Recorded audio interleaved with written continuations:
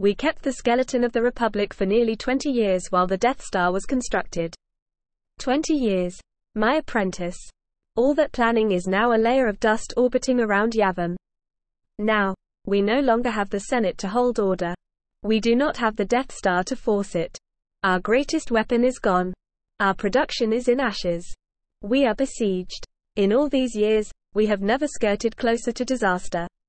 Darth Sidious. Following losses at Findar and Portakari 2 weeks following the Battle of Yavin, members of the Nashta Squadron learned at the zero-angle bar on the Bright Jewel Oversector Flight Base on Axiala 3 that the military would undergo a mass reorganization, rescinding the classification between Imperial Navy and Imperial Army pilots.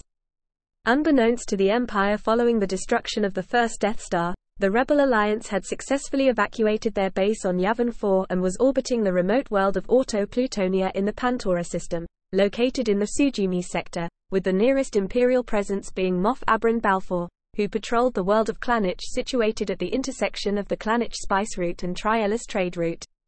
A brief skirmish erupted when Luke Skywalker, in the luxury yacht the Desert Jewel, attacked 2 TIE fighters assaulting a Kupahan ship. Unknown to Skywalker at the time, the ship was in reality carrying a Kupahan spy with vital intelligence regarding Drusilla Beforan, a given woman with a reputation for being able to slice into security systems at an astonishing rate and interpret encoded messages at breathtaking speed. Desperately searching for the Alliance fleet, the Empire sought to convince Drusilla to use her cryptographic skills to aid them and kept her in a sort of luxurious imprisonment on Denon in an effort to sway her favor. Secretly, Drusilla offered to join the Alliance as long as the rebels could successfully extract her family to the ocean world of Omarath, a task given to Major Bren Derlin.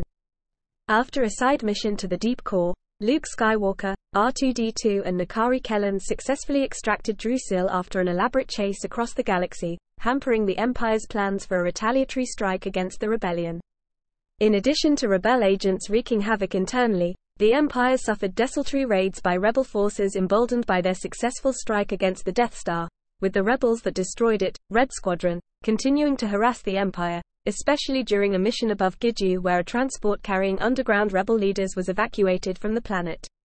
The Empire also continued to suffer setbacks from the rebellion's golden boy, Luke Skywalker, including the trespass by the Jedi Purge survivor into the Temple of Edith, an abandoned Jedi temple under guard of the Empire, on Devarin. Despite the temporary turmoil instilled by the rebels' bold strikes, the Alliance attempted even bigger operations to capitalize on its former success. Most notable was an attempt to assault, infiltrate and destroy Weapons Factory Alpha located in the Corellian Industrial Cluster on Simoon 1, reputedly home to the largest weapons factory in the galaxy. In the meantime, the Empire opened negotiations with the Hutt clan, led by Jabba the Hutt, to secure raw materials for Imperial military production and secure their support for their expansion in the Outer Rim. The rebels ultimately destroyed the factory, crippling Imperial production and causing another major setback.